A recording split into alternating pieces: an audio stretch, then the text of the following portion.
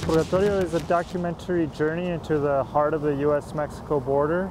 So it's kind of like cinematic experience of this place. It isn't a fact-based film. It's not reportage or investigative journalism. It's just like a very visceral, like intense journey into the heart and soul of this twisted place. I was born in Mexico City and I've crossed the border many times.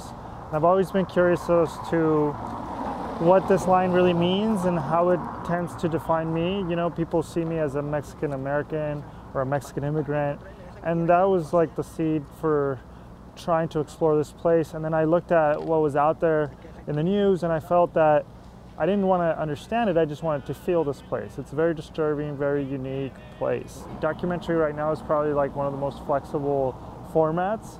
You know, you have your traditional talking head documentaries, and then you have like documentaries that really play with the form, and it's exciting to be able to do that.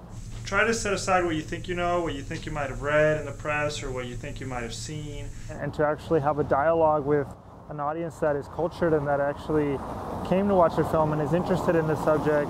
It's really lucky. I mean, filmmakers, a lot of times we're like operating in the dark like little gnomes or something, like in the cave, and then we get to meet an audience and we get to actually have a fruitful relationship because of this film, and we get to see it actually do something positive or something interesting in the world.